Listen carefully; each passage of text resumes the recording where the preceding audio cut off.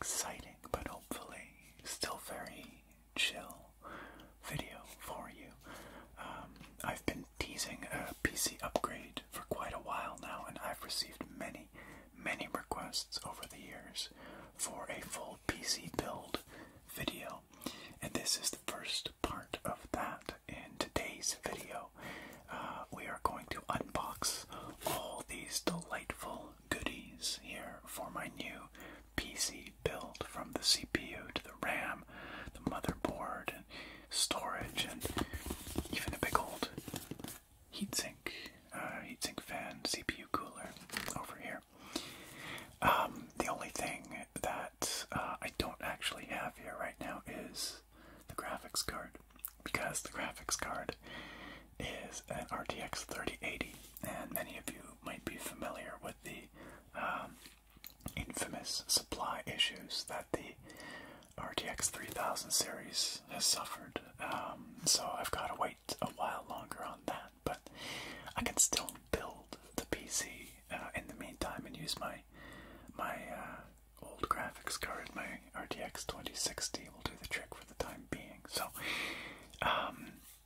the other items you do not see here are the case, because I'm going to be reusing my current case, which is a Fractal Design Define R5, a very quiet case, and a power supply, because I'm reusing my existing one again. It's a EVGA Supernova G2 750 gold. So the goal with this build is to create a stealth machine, an incredibly powerful yet whisper quiet machine that I can use for recording ASMR gameplay, as well as for all my video editing needs. I've gone maybe a little overboard here in some respects, but I don't upgrade very frequently. My last upgrade was in, well, I guess I got the new GPU about 2 years ago, but the overall PC, you know, the whole platform really dates back to 2013. So it's like 7 years old now or so. So this is long overdue. I'm very excited about this. Part 1 is going to be this video here where I unbox all this stuff. It's going to be tingly and relaxing. Part 2 is going to be building the PC, and that will follow in about a week, probably, putting this thing together. So without further ado, let's get started with the product, or these component unboxings.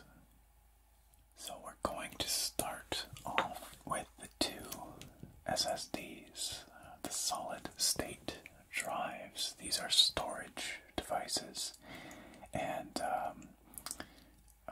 they are pretty quick. They're basically like the long-term memory of a computer, if you've heard of a hard drive before, which most of you probably have. This is the modern equivalent of a hard drive, basically. Hard drives traditionally use spinning platters for storage, with a little read head that reads from the platters, and that kind of mechanical storage has been very reliable for very many years. But it's not especially fast when compared to flash memory. So these use non-volatile flash memory, basically the same kind of stuff you would find in an SD card, like a micro SD card or whatever. And they are designed to basically slot into the motherboard and be very, very fast. So I've got 2 drives here. Let's start with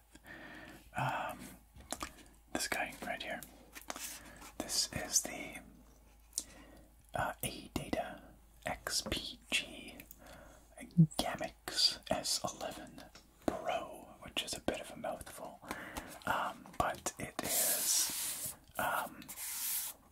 a pretty fast SSD, not the fastest out there, but pretty darn fast nonetheless. And this is in a 2 terabyte capacity.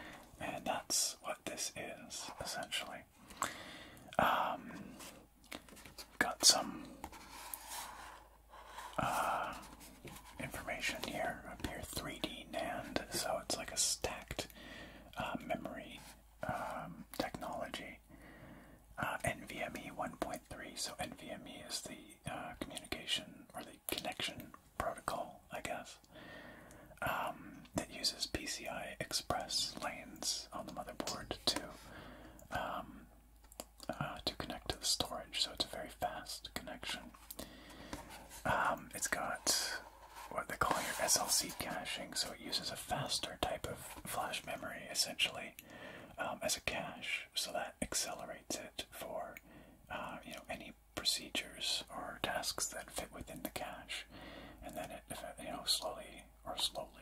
slower writes it out to the slower TLC memory, triple layer cell memory. Then advanced LDPC. I don't know what that means. I'm not sure. Something. So, of course, the great advantage of solid-state drives is that they are very fast compared to conventional mechanical drives, but they tend to cost quite a bit more per gigabyte of storage. They're certainly not cheap, even though they've come down quite a bit in price over the years here. They're still not nearly as cheap as a conventional spinning platter drive. And so 2 terabytes was about what my budget could bear. You can get up to 4 terabyte SSDs these days, maybe even bigger now. I honestly am not sure. But I think 2 terabytes will do me. When you consider that the modern consoles come with like a terabyte or less of storage, like the Series X and the PS5, I think a combined 3 terabytes should do me for the time being. I've also got some big external hard drives to back up all my video content and stuff onto, to store it on there. So that's kind of like my archival setup. Whereas these are for stuff that I need access to right now. Okay, so let's open this thing up.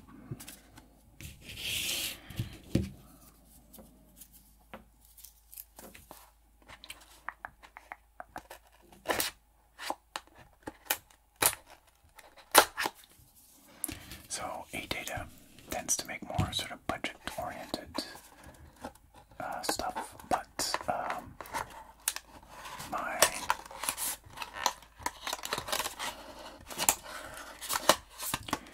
boot drive on my current build has been an Adata drive for 7 years, and it's been rock solid. It's been really good. So.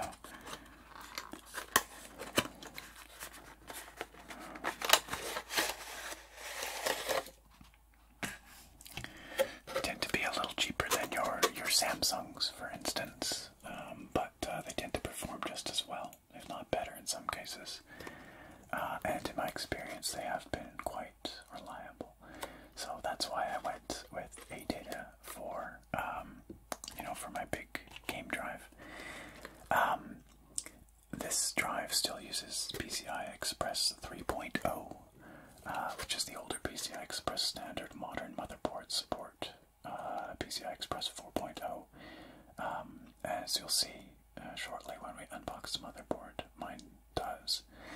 And this drive here is a PCI Express 4 drive, in theory capable of much faster read and write speeds and that kind of thing, although in practice it's a little bit crippled by its older controller.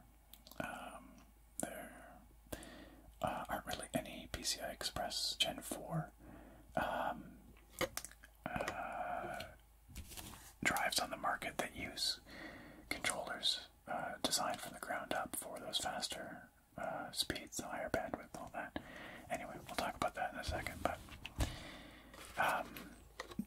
so anyway, this is slower, a bit slower, but it's still pretty darn fast.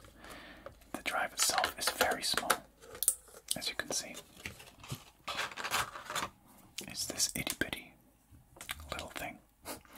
This red thing on it is just a heatsink to help it dissipate heat, because they can heat up. These NAND chips, the flash memory, can heat up quite a bit if it's got a lot going on, a lot of reads and writes and stuff.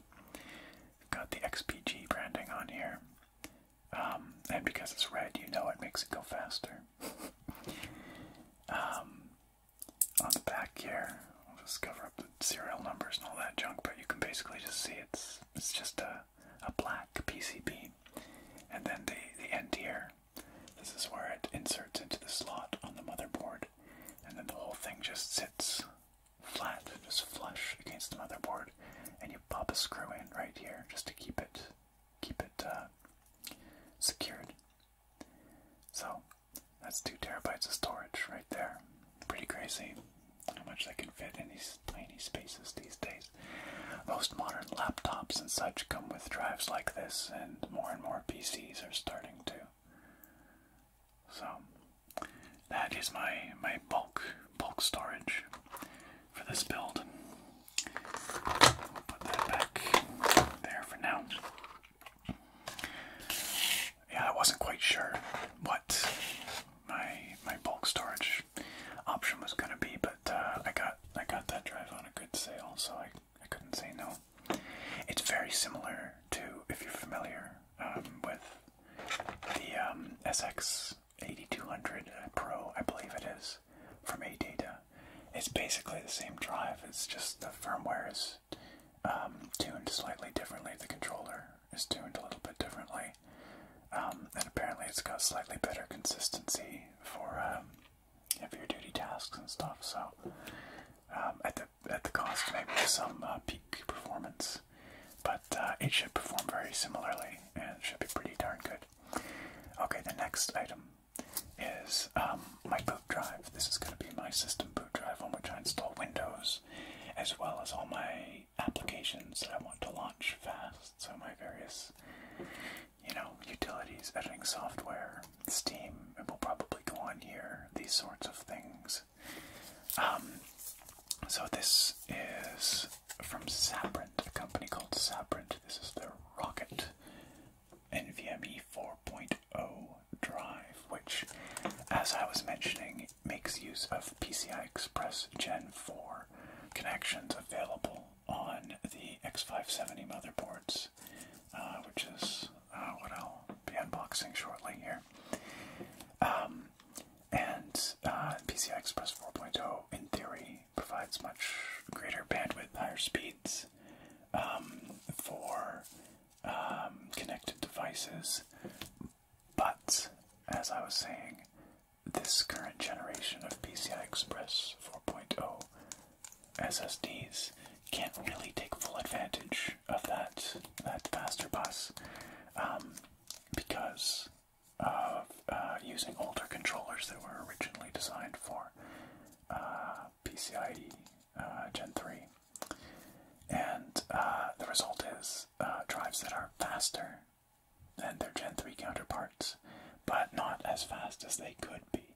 And Sabrent, along with Samsung and Bison or Fission, or I'm not sure how to pronounce it, but they've all got PCIe 4.0 native controllers in the works.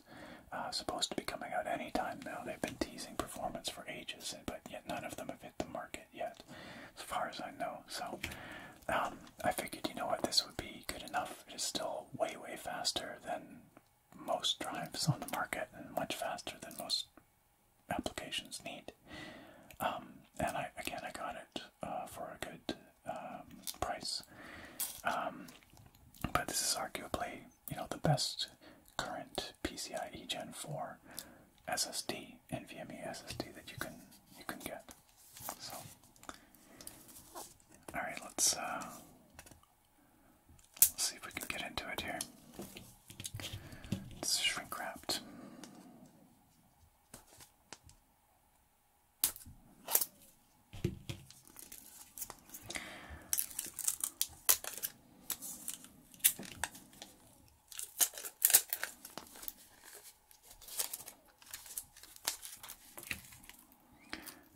The one drive that probably would outperform this. This is very crinkly. I'll try and be quiet here.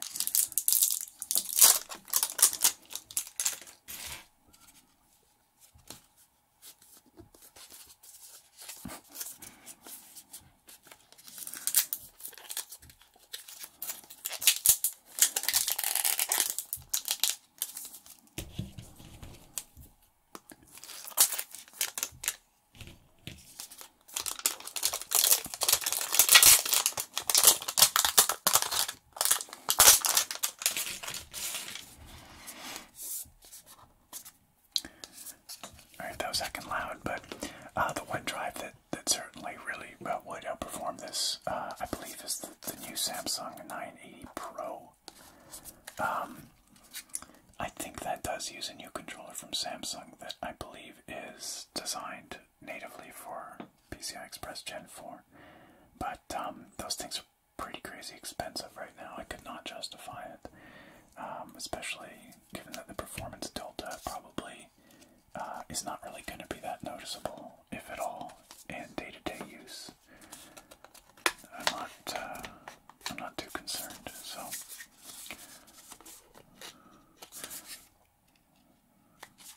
Show you the back here. It's funny, it's got a spot there that says serial number, but then no serial number on it. Not sure what that's about.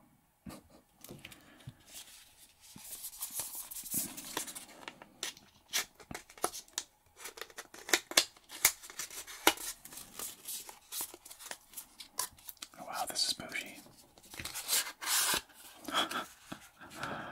Check it out, you guys. It comes in like a this metal case. Oh wow. This is fancy. I feel like I'm opening like a, I don't know. I'm not even sure what this reminds me of. Unlock the speed. That's fun. We do of course have a little user manual here. Which we don't really need to take a detailed look at, but there, it glows in your system. It glows. This is also available with a big heckin' chunky heatsink because these PCIe Gen 4 SSDs do tend to generate quite a bit of heat, more so even than the Gen 3 ones. But my motherboard comes with a couple of heat sinks that sit on top of these anyway, so I opted for the non-heat sink version. This is like a little, it's like foamy, it's like padding.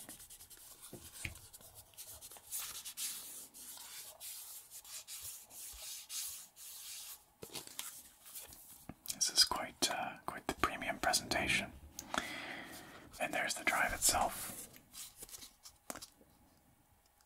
They're so small, they're like the size of a stick of gum,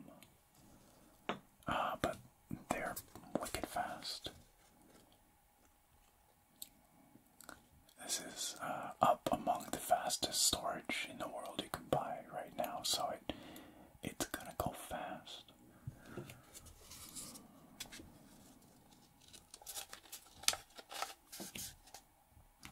Fastest consumer grade anyway. Again, there's the Samsung 980 Pro, I believe, which no doubt beats it out. And there will be new drives coming to market soon that'll probably kick its butt.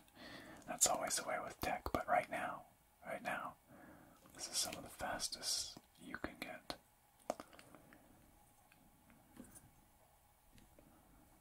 Flip it over there. I'll just cover up that serial number again. But you can see on the back again a black PCB. Those gold connector pins there.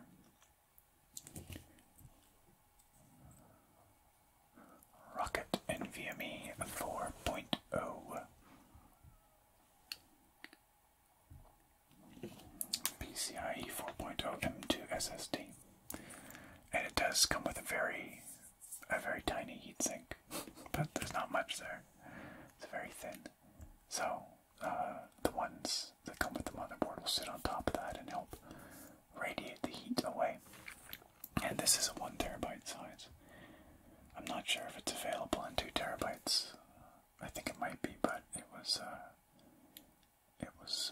pretty expensive. I forget if it was. I figured 1 terabyte would be enough for a boot drive. Alright, let's move on to the next item. Next up, we're taking a look at the RAM, the random access memory. The RAM is basically it's like the short-term memory of the PC. It's fast, relatively speaking, faster than a solid-state drive, or certainly faster than a spinning platter hard drive, but it's volatile, which means that when it loses power, it's emptied. It loses all its data. So that's why it's like the short-term working memory for while your PC is running, but when you turn it off, the RAM is emptied. So I've actually got 4 sticks of RAM here, and this RAM is from a company called G.Skill. G.Skill is fairly well regarded as a quality make when it comes to memory. And really, G.Skill just makes the PCBs and the heat spreaders and stuff. The chips on the RAM itself will come from one of the major foundries like Samsung, or in the case of this memory, I think it's Micron, who owns like Crucial. You might have heard of Crucial before. Anyway, each of these sticks is 16 gigabytes of DDR4 3600 memory. 3600 refers to the frequency at which the memory runs. So if you do the math, that's 16, 32, 48, 64 gigabytes of memory, and that's a lot. That is much more than any games need right now, than most applications need. Honestly, it's kind of overkill. But that said, some applications such as Adobe Premiere, After Effects, even Photoshop, these kinds of applications can actually make use of greater than 32 gigs of memory. So, you know, video editing, image editing, these kinds of things can be quite taxing on the memory subsystem. And for that reason, I thought I would just go for it and get the full 64 gigs. We're just going to open one of these because they're identical, so there's no point in unboxing both here on camera. But as you can see, they come in this plastic packaging. G.Skill Ripjaws. Ripjaws. Or that cheesy branding. I think they used to be called Ripjaws because they had like kind of like teeth along the top of the heat spreaders. But the newer designs don't seem to have that, so it's just it's a relic now. It's just what they call them. It says here on the back, feel the rush of DDR4 performance. DDR4, double data rate 4, is the current memory standard for, you know, x86 PCs, and it's been around for a while. It's nothing fancy or new. In fact, chances are DDR5 will be dropping by the end of 2021, or maybe early 2022, something like that. So, you know, but that said, this is decently fast DDR4 memory. DDR4 3600 is, you know, it's pretty quick. It's also got low gas latency, which has to do with the seek time latency. We won't talk about memory timings right now, but the point is that these are pretty well tuned sticks of memory. They're pretty quick, and they've got relatively tight timings, so they should perform pretty darn well when paired with my 5900 or 5950X. Pardon me. Let's.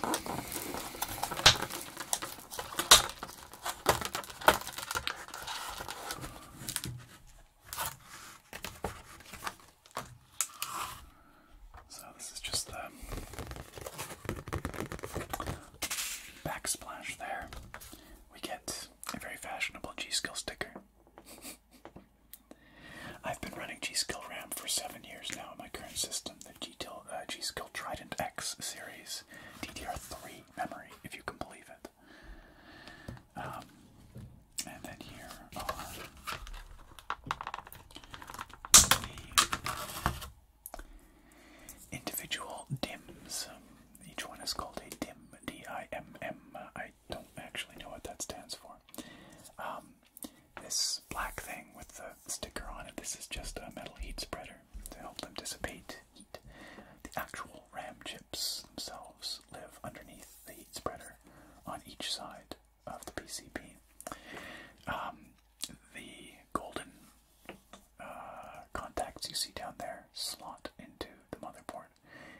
just kind of snaps into place. There's little levers on each end to kind of just hold it in place on the motherboard.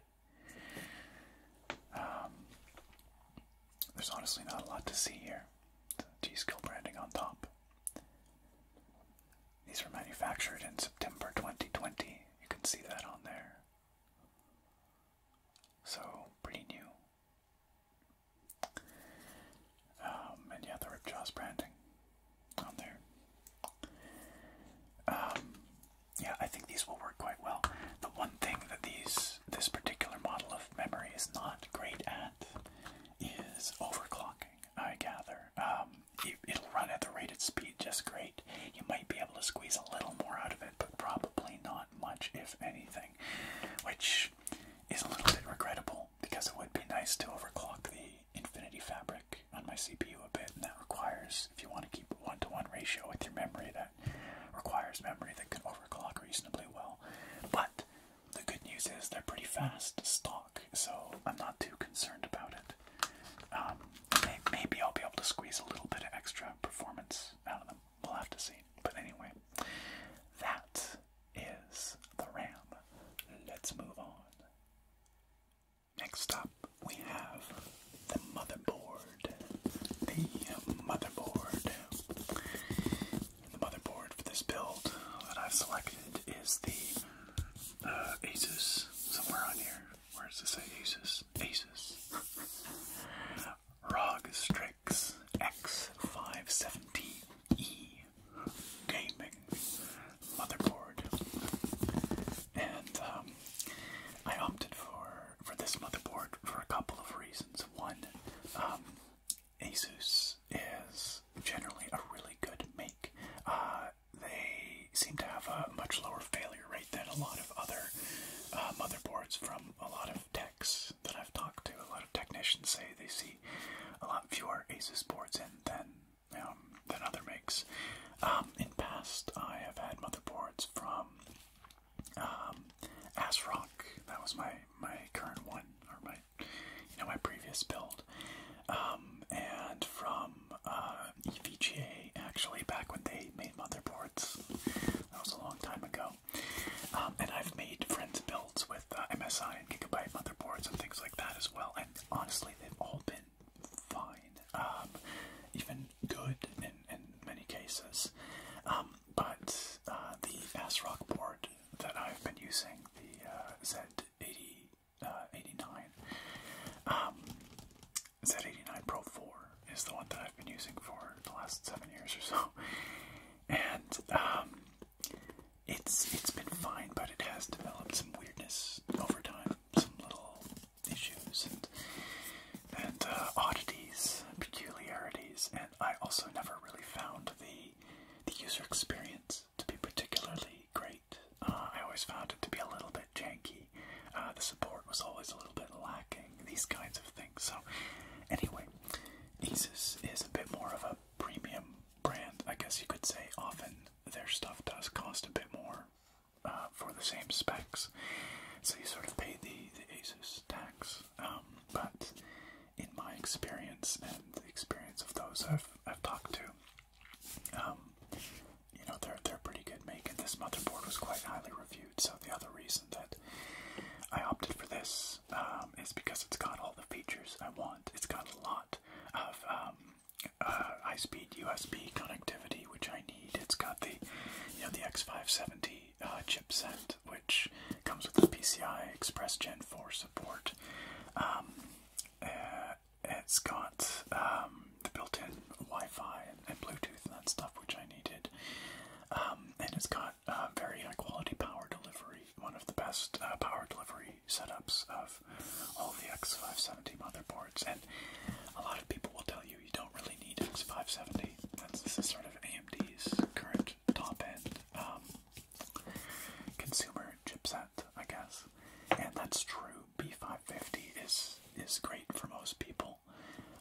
But I figured I'd opt for the X570 because of the increased number of PCI Express lanes and connectivity available.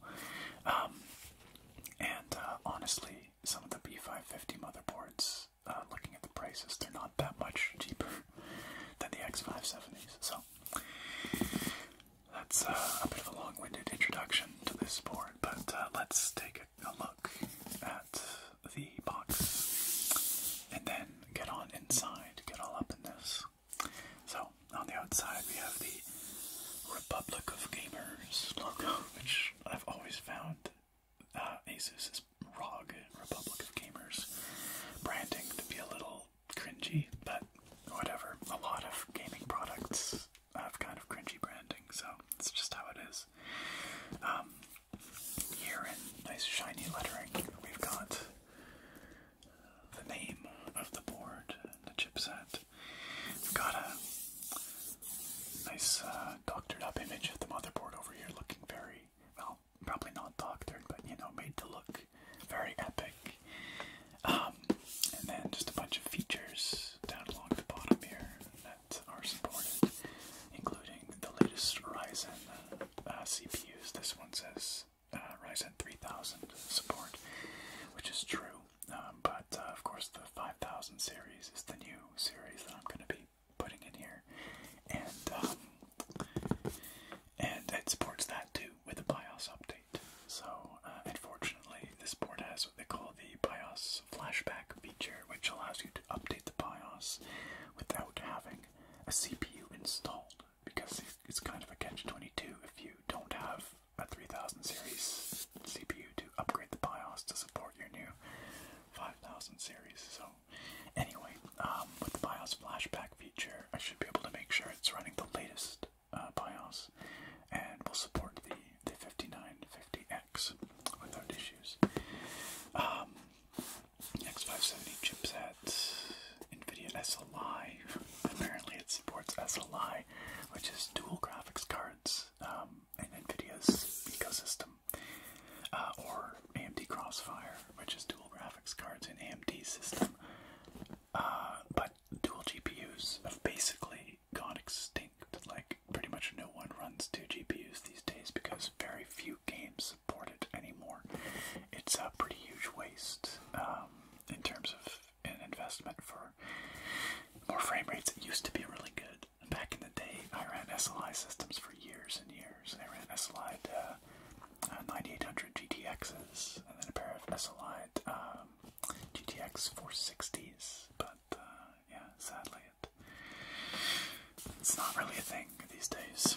AMD's AuraSync, pardon me, Asus's AuraSync, which is their RGB lighting solution. Game First, I don't know what that is, some kind of optimization software, I guess, that they offer. Supposed to improve your performance, but I doubt it really does. That kind of thing. So let's quickly just look at the other images here. They've got this red, you know, aesthetic, red and black. It's sort of their ROG aesthetic. It's this red and black thing got going on.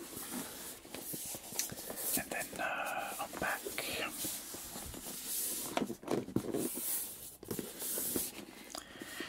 we've got a lot more technical information, and I'm not going to go through all this because that would be crazy. But you can see we've got you know, ample connectivity in the back in terms of USB. The motherboard itself has these big shrouds on it that are supposed to, I don't know, look cool, I guess. But the important part is that it's got these big heat sinks, which should deal with you know, moving heat away from the VRMs, the voltage regulation, power delivery stuff going on in here, and keep it nice and cool and functional, even with a big beefy you know, CPU like the 5950X stuffed in there. Lots of other great features.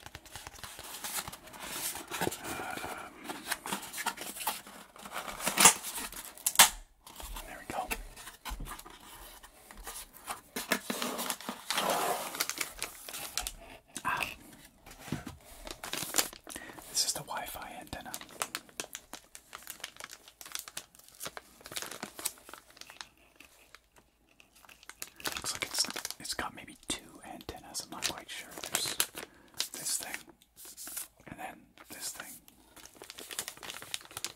Oh, I think this is just a stand for the antenna. So this is technically the antenna structure right here. Pull it out to take a quick peek at it.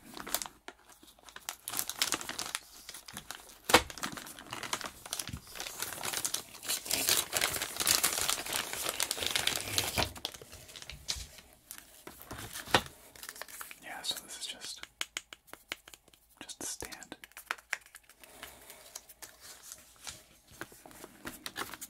And this is the antenna itself. It's got Asus branding on it.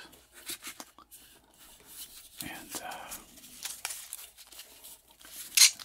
that was a terrible noise. We will not do that again. But this is the connection that attaches to the backplate on the motherboard, the I/O panel. They'll just be little coaxial screw-ins. That kind of. You'll see the connectors on the motherboard in a second.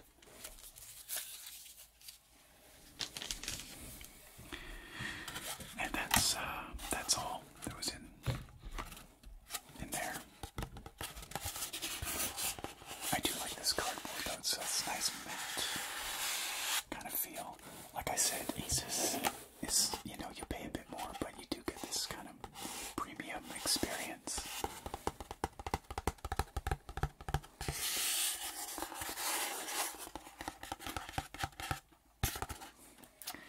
Just kind of nice. Okay, let's lift out the board itself.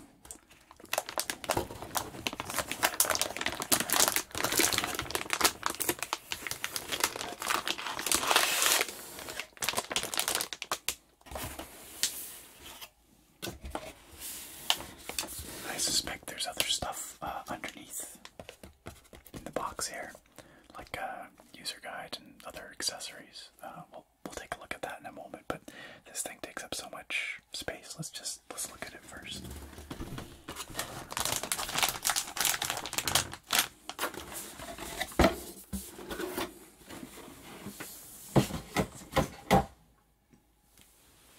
I should stay there.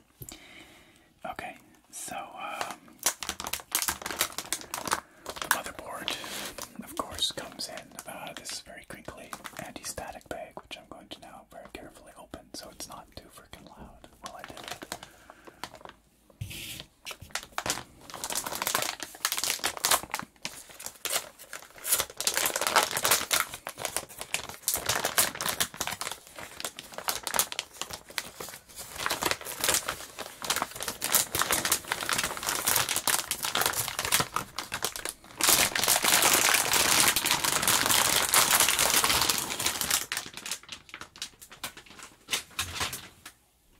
And yet it was still really freaking loud. Okay, so let's orient this properly for you. Hopefully you can see, yeah, pretty much the whole thing in frame.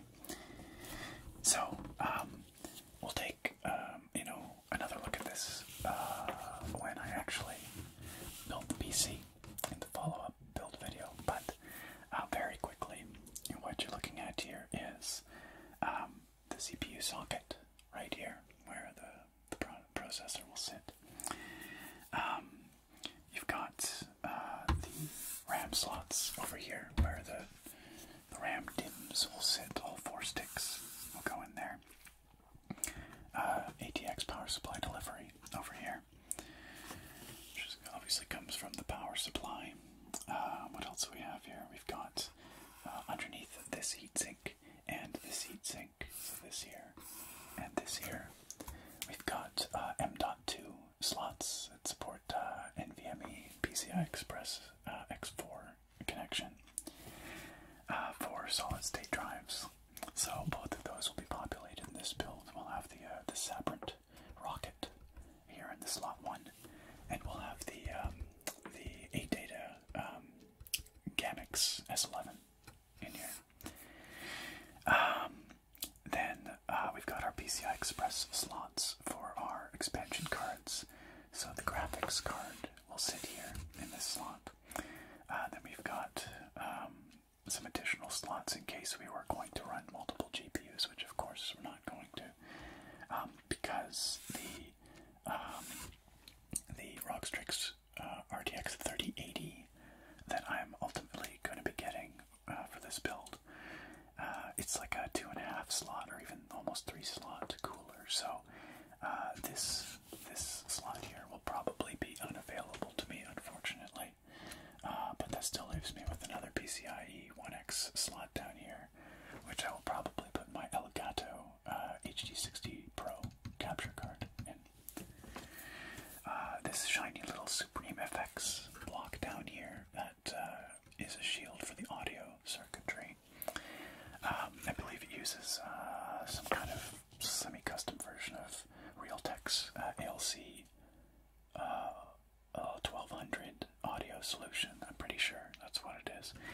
It doesn't much matter for me anyway because I'll be using my Motu M2 audio interface, which I plug in by USB, so I won't really be using the motherboard audio much, probably.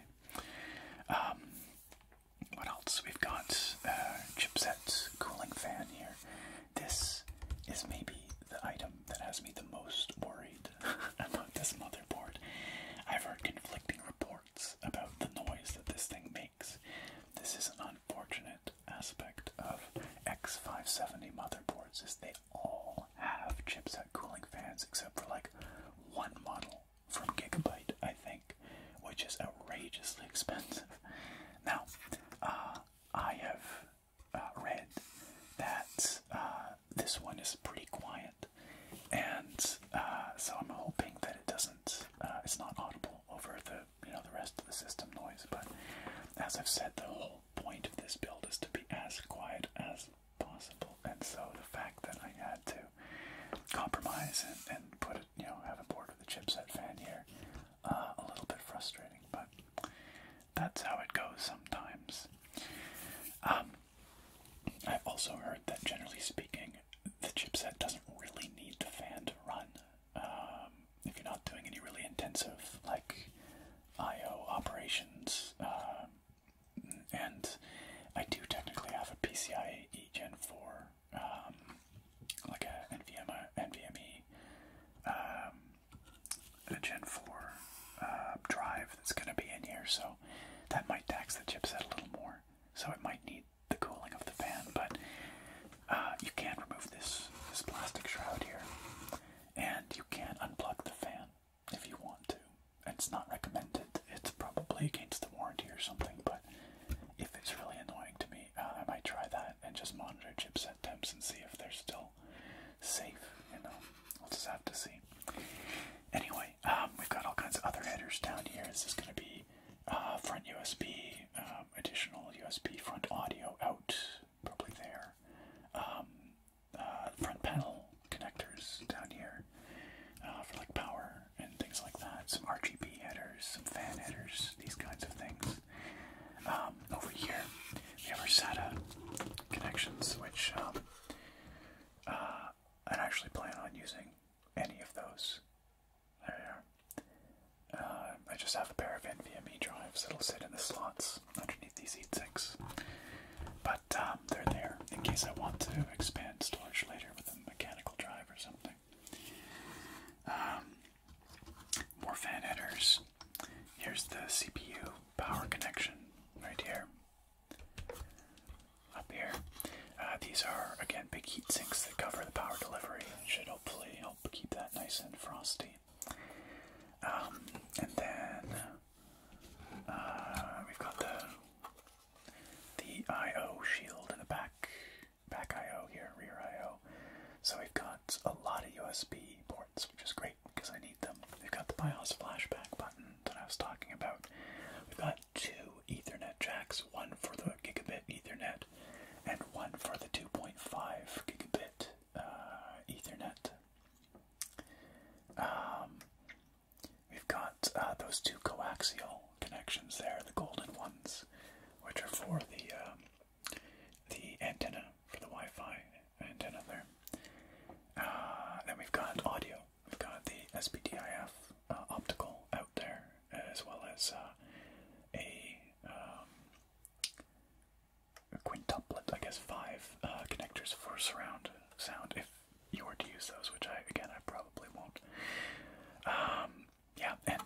Interestingly, this board comes with a pre-installed I/O shield. This backplate, normally, you kind of got to pop that into the case yourself and then guide the motherboard into the cutouts in the I/O plate as you slide it into place. But this comes pre-installed just to make things a little easier. So, what else do we have here to look at? Just lots of little headers, bits and pieces, cool stuff. Down here we have a diagnostic display. It'll display error codes to help you troubleshoot if you're having issues. It's right there.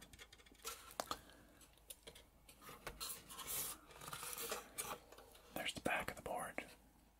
This bracket to support the CPU socket. And the coolers that are mounted on there.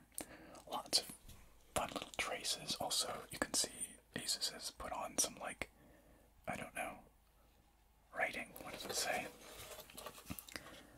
Join the Republic. Oh, in different languages. Gamer. Edge. Lots of cringy stuff, but and then the name of the model here. Rockstrix X570E Gaming. So that is pretty much that.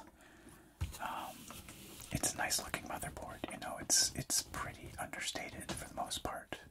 Well, okay, maybe that's a bit of an exaggeration, but it's not too bad, you know, like it's black and gray. That's an aesthetic I can get with. There are some RGB accents. This up here, this ROG logo will illuminate. I think this block here might. There's some RGB that happens down here, along or under the shroud, I think. We'll see when we get it all installed and plugged in, but, you know, this board is going to be inside a case without a window anyway, so it's kind of a moot point, really, but anyhow, that is the motherboard. Now, I guess we better take a quick look at what else was in the motherboard box, so I'm going to move this aside and we'll take a look at the remainder of the stuff in the box really quickly. Okay, so here's the box back again, and I think we can just lift out this whole shebang. There we go. And underneath we've got just a bunch of stuff, including some kind of coupon code that I'm probably going to have to blur out. I don't even know what it's for, but oh, it's for cable mod. So, yeah, if you wanted custom cables, apparently this motherboard ships with a 20% off coupon for cable mod. I'm probably not going to use that. It's just for aesthetics, but it's for custom cables for your power supply. We'll see. The ones I have work just fine, but we've got a driver disc, which is, you know, progressively more and more outdated. The concept of a driver disc, but I guess they feel compelled to include it just in case, you know, you don't have an internet connection for some reason. But of course, these days you update all your, you know, drivers and chipset stuff online. In fact, I think Asus actually has a utility that just automates the whole process, which is kind of nice. Then we've got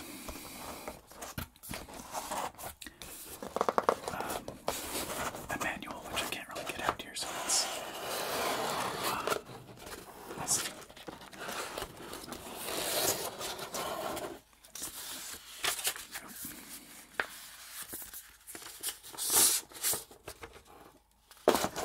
Technical support stuff, contact information, that kind of stuff, you know. A big old manual, which we're not really going to look at very much, but just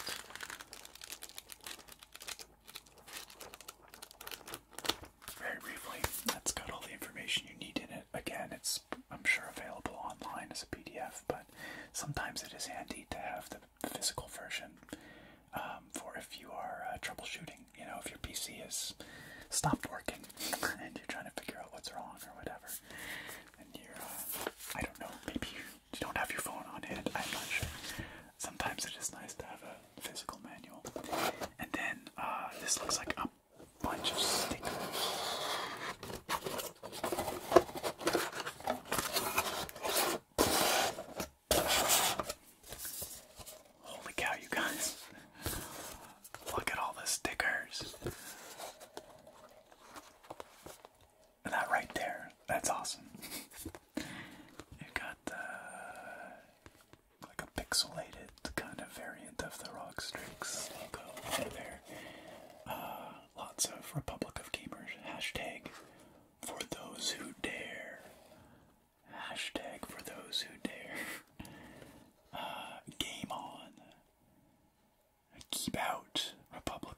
controllers. I'm not sure if these are supposed to go on the motherboard somewhere or if these are just for fun. I feel like they're just case decals for fun, you know, or decals if you're American. Alright, why not? And what's this?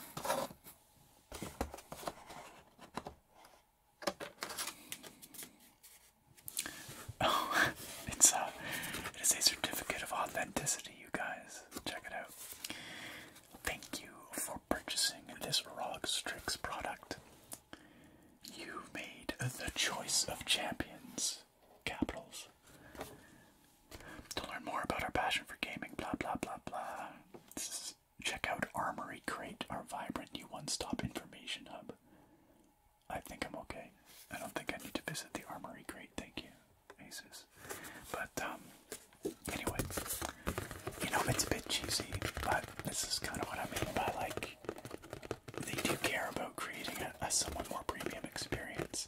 And if it was like this, but the hardware quality wasn't there to back it up, you know, miss me with that. But Asus definitely backs up their premium presentation with a premium product, so I can't complain too much about that.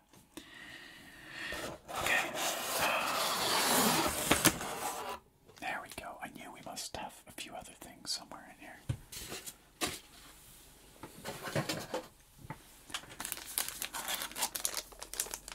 We've got RGB headers, I think, of some kind. I'm not quite sure.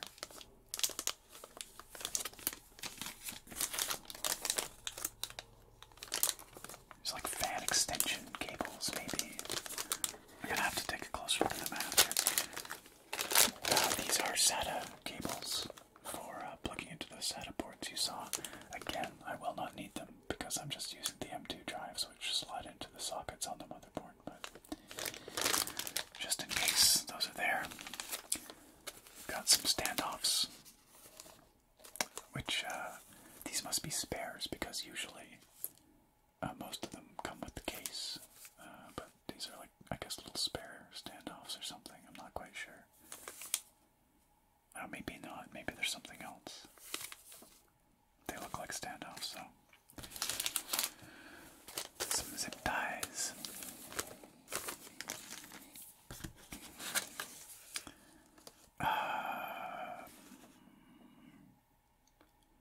This might be... No, you know what? I'm not sure what this is. These look... This is like a little LED or something, or... I don't know. It's weird, eh? It's got like a little 2-pin connector on this end. And then it terminates in this little thing. Maybe it's a temperature probe. Could be a temperature probe. Not totally sure. Manual will hopefully tell us. And finally, the most important piece of all. Stop. Do not disturb. Restricted area. This is for when you're doing serious gaming and you can't have anybody disturbing you. Or accessible area. Enter if you dare. This is a door hanger. Just hilarious. Again, I find this stuff just so cheesy, but also kind of charming in a certain way. Like somehow it harkens back to an older era of just cheesy computer hardware packaging, and I like it. Maybe it's not that old an era. Clearly it's still alive and well. Anyway, that, my friends, is everything inside the motherboard box. So, let's move on, shall we? The next item up is a heckin' junker. It is my CPU cooler, which is a big tower-style cooler, an air cooler. I opted for an air cooler rather than a AIO all-in-one liquid cooler because they are often quieter, these air coolers, but they perform similarly to the best AIOs. You can get better performance out of a liquid cooler if you are willing to sacrifice acoustics, but I really needed something that would be both cool and whisper, quiet and so I have recruited the Be Quiet, it says it right here, Be Quiet, Dark Rock Pro 4. No compromises, silence, and performance, capable of dissipating 250 watts quietly. This will come in handy because my CPU is a beast, as we will see shortly. But the Dark Rock Pro 4 has a reputation for being a delightfully quiet CPU cooler, a little bit quieter than the very popular Noctua NHD15, but also not quite as cool. It runs a little bit hotter, but a little bit quieter. And I thought that was a reasonable compromise for this build. My existing CPU cooler in my current build is the Noctua NHD14, and it's done a fantastic job over the years. I really can't complain about it. I am a big fan of Noctua, but I thought we'd try something a little different this time, and hopefully a tad quieter even. So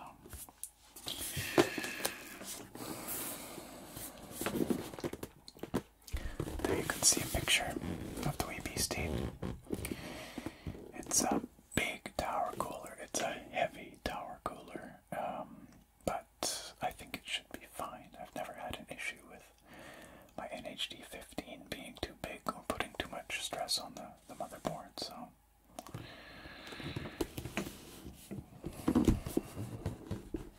It says right here, just in case you weren't sure, it says high end, just so you know.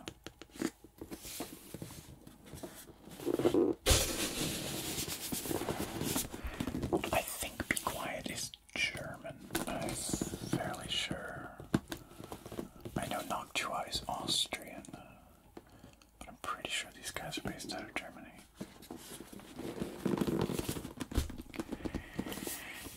We've got some profile shots here, some detail pictures, mounting and things, user-friendly, what's it say here?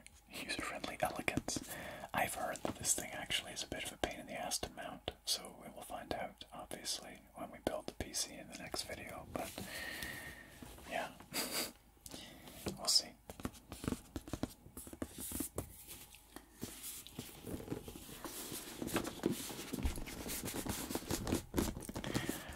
Some specs here, like the weight and dimensions and all that. It should fit okay in my case. The Fractal Design Define R5 is a pretty big case, so I'm not too worried about that, but some cases might have a challenge fitting an air cooler this tall. I also believe that the RAM clearance should be sufficient. That's always something you have to think about, is you know, making sure that the RAM has enough height, or there's enough room under the cooler to clear the height of the RAM.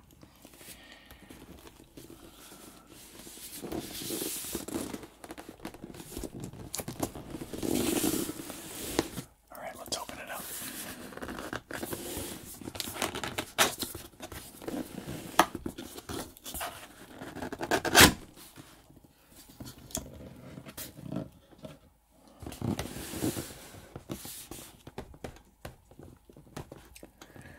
So I didn't make it explicit, but the job of a CPU cooler is to keep your CPU cool. It's fairly self-evident, but that can be challenging if you are running a very powerful processor, and to do so effectively and quietly is even more challenging. There's many CPU coolers on the market, but there's only a few that are truly top tier.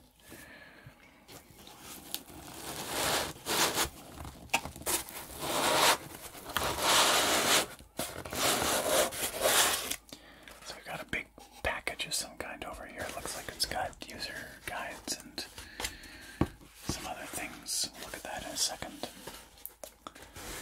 And then we've got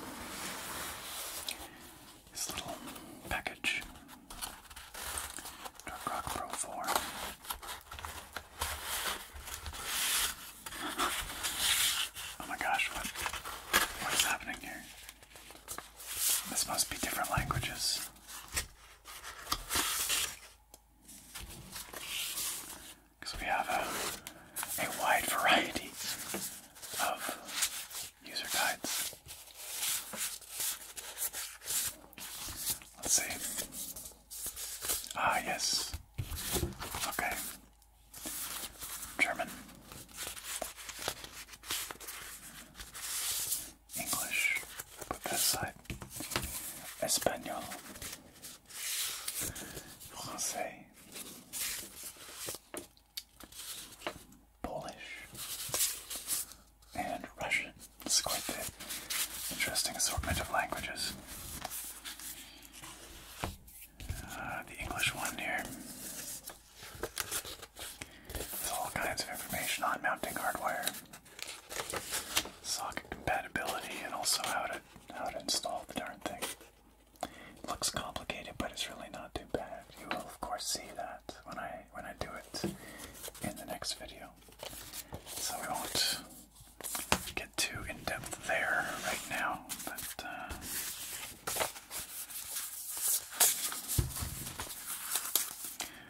put those back.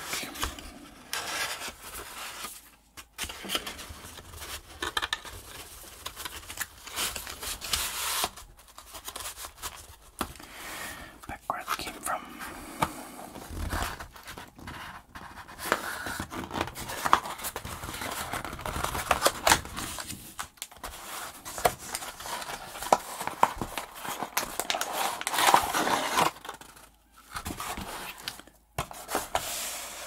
So this is all different kinds of, this is mounting hardware for different sockets, different setups. These CPU coolers, they usually they can accommodate a number of different CPU sockets and motherboards.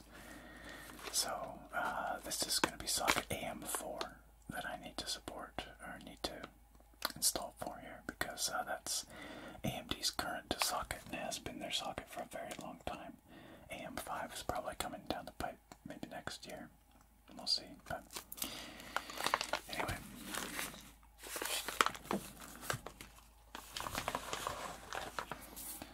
And let's look at the item itself here. So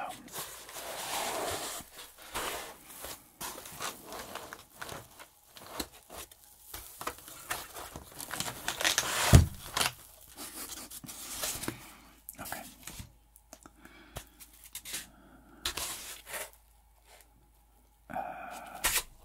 Oh, cool. Look at, they give you a screwdriver specific for mounting this thing. That's awesome. I didn't know they did that. That's fun.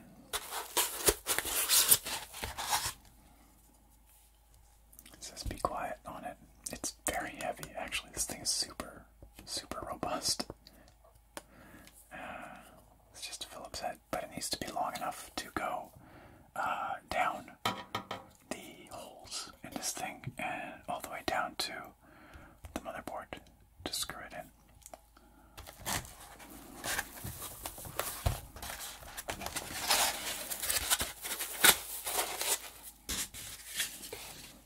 So I can see why they would include it, you know, because most people may not have a screwdriver that long. And this is the heatsink itself. It's quite heavy. It's got these big stacks of aluminum fins, and the way it works basically is this surface here, which is currently covered with plastic to protect it. It says, "Please peel off" label before you use it. Warning. Yes, do that. You don't want this plastic between your cooler and your CPU. So this block right here sits flush against the integrated heat spreader on your processor, and then you actually put a little bit of thermal compound on top of the CPU, and then this squashes up against it and kind of creates a thermal compound sandwich that's intended to conduct heat very efficiently from your CPU right into this big old block of metal here. And then that heat is carried away from the block and from your CPU by this army of heat pipes. How many heat pipes do we have here? My God. 1, 2, 3, 4, 5, 6, 7. 7 heat pipes which run through the block and then up into the stack of fins. And the stack of fins is literally just a giant radiator, and its job is simply to have cold air blown over it and to transfer.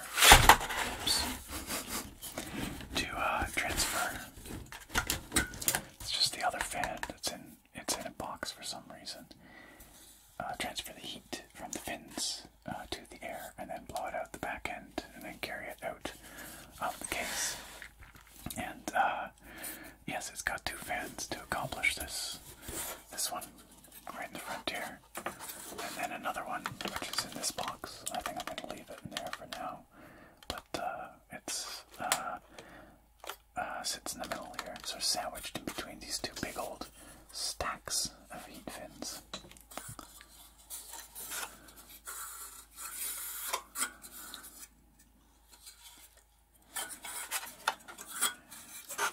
It's quite an attractive cooler from the top. I think it's got this brushed metal finish, and it is metal. It's not plastic or anything. It's all metal.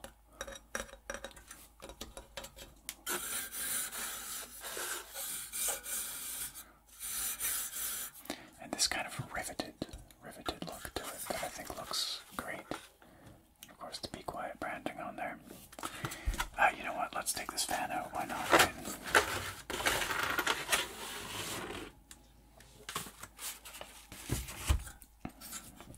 So you can really see here that it's just two giant stacks of fins, each with these seven chunky heat pipes running up into it, and then this fan will sit in the middle.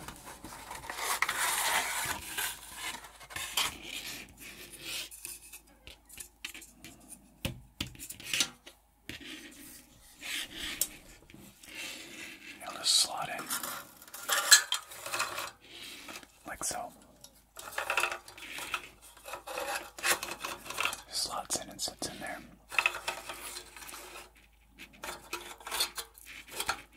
If I can get it out now, that'd be great. There we go. Just getting caught on the pin, the header here, the plug, whatever you want to call it. So it's a pretty straightforward setup, really. It's just these two fans working together to move that air. And as you can see, actually, the fan on the front is a little smaller than the fan in the middle. This is 120 millimeters. This is 140. I've heard several reasons for why this is. Part of it is to do with RAM clearance, like I was saying, so that this doesn't sit down too far and bump into the RAM, which sits just below it here. But I've also heard like some kind of a thermodynamic argument invoked, like somehow this helps accelerate the air through the cooler. I'm not quite sure, going from the smaller fan to the bigger fan. I don't know if there's any truth to that, but anyway, that is the setup for the Be Quiet Dark Rock Pro 4. Okay. It's a little unwieldy, but it looks nice. I think it's going to look great in a stealth build. Let's move on. And the final item of this unboxing is perhaps the most exciting piece, and that is the CPU, also known as the processor. And this is the brain of the computer, essentially. It does all the thinking and coordinating and that kind of stuff. It is used heavily in games as well as productivity software, especially when it comes to encoding, rendering out video and that kind of stuff. So I expect to be able to make good use of this, producing YouTube videos for you guys. Hopefully very high quality 4K YouTube videos once I get my 4K display hooked up, which should be on the way. I don't know if I'm going to do a video with that. Probably not. Well, I can tell you, it's going to be huge. It's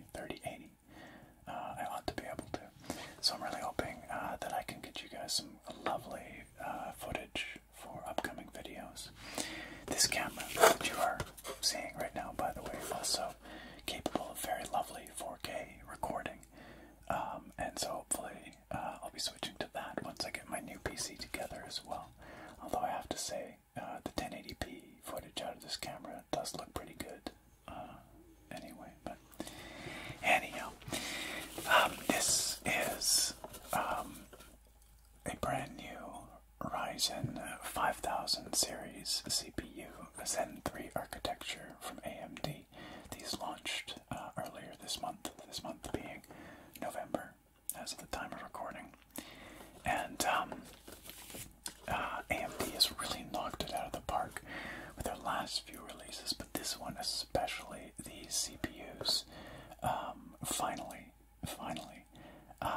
surpass Intel in many single-threaded benchmarks, and they easily crush Intel in multi-threaded benchmarks because they offer typically a lot more threads for your dollar.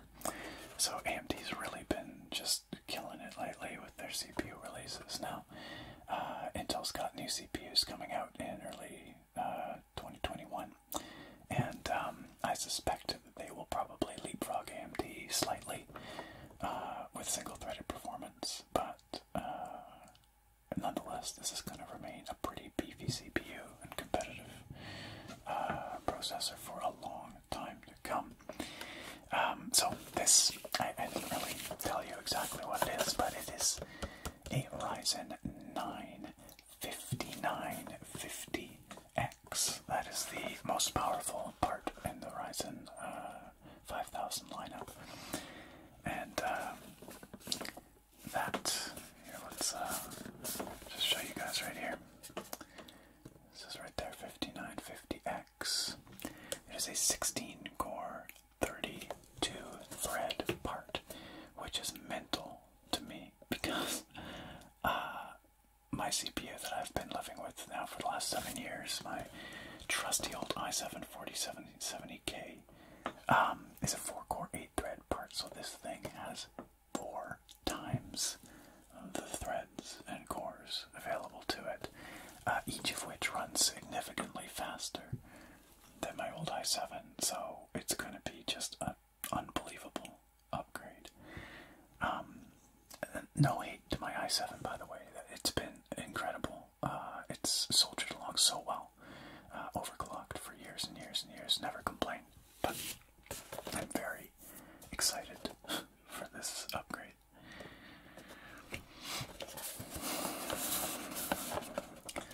Some information on the back here. Just about Zen 3 architecture and all that. A little bit of stuff here and there, but not much else. Honestly, this is a very understated piece of packaging considering the power and honestly expense of the CPU within. Intel, I have to say, does a better job of hyping up their top-end CPUs with fancy packaging and stuff. This just looks very straightforward and utilitarian and not all that exciting, but it houses something very exciting. So, I must actually make a confession at this point. That confession is that the CPU is not inside this box because the CPU is actually already in my motherboard. You might say, what? I just saw the motherboard. How did you get it in there so quickly? The magic of video editing, my friends. There's a good reason for this, though, and that is that the place that I bought this CPU from, a Canadian retailer called Memory Express, for what it's worth, they offer a thing where they will test out your CPU, your motherboard, your RAM for you before you take it from the store. And that is actually a really handy service because it's not uncommon for a stick of RAM to be bad, for instance. For a motherboard to have issues and whatnot. So they actually took the CPU out of here already, popped it into the socket, and tested it out with my motherboard and RAM to make sure that it was all good to go before I left the store. Of course, I could do those tests myself, but why waste my time and why leave the store with parts that might not be good, right? So that ensures that you don't have to do any awkward returns or RMAs or anything. You know you're leaving with good components, and I actually, it's a really handy little peace of mind service that they do. So the CPU is actually already sitting in the socket on the motherboard, and we'll take a look at that in just second, so you do get to see the item itself. But first, let's just let's take a look in here. We've got there's like a glittery AMD seal, a seal of legitimacy, I guess. I don't know.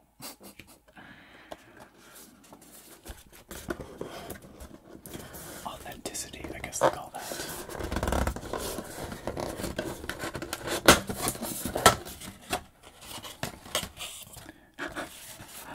So yeah, there's basically nothing to see in here. It's like mostly an empty box.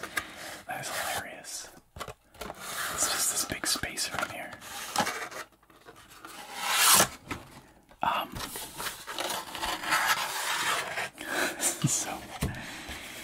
So hilariously no nonsense. This is all it is, you guys.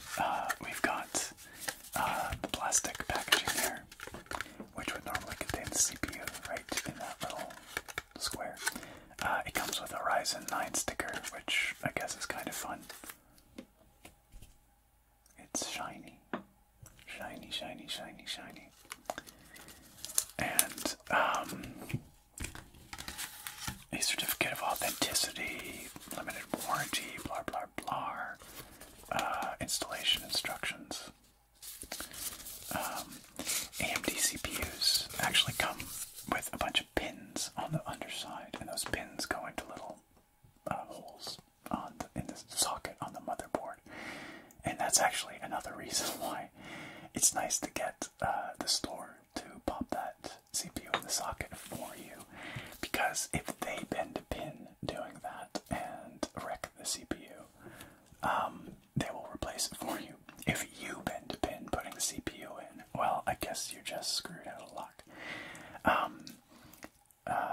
The Intel CPUs these days, they don't use pins, they just have contact points on the back of the processor, and that, to me, is much more elegant and foolproof, whereas the pins on the AMD CPUs just strike me as a little dangerous. But anyway, yeah, we won't bother with this, but let's just put that aside. And then we've got some kind of warning here.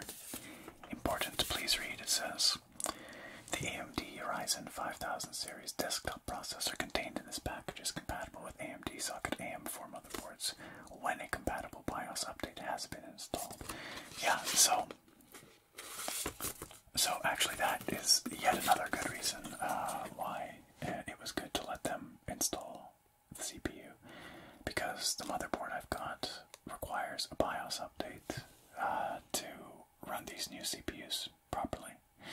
And it does have that flashback feature I mentioned, which allows you to update the BIOS without a CPU in there. But the other way you can do it is just having a Ryzen 3000, you know, a previous gen CPU to pop in there, update the BIOS, and then swap to the new CPU. So it was easy for the shop to do it.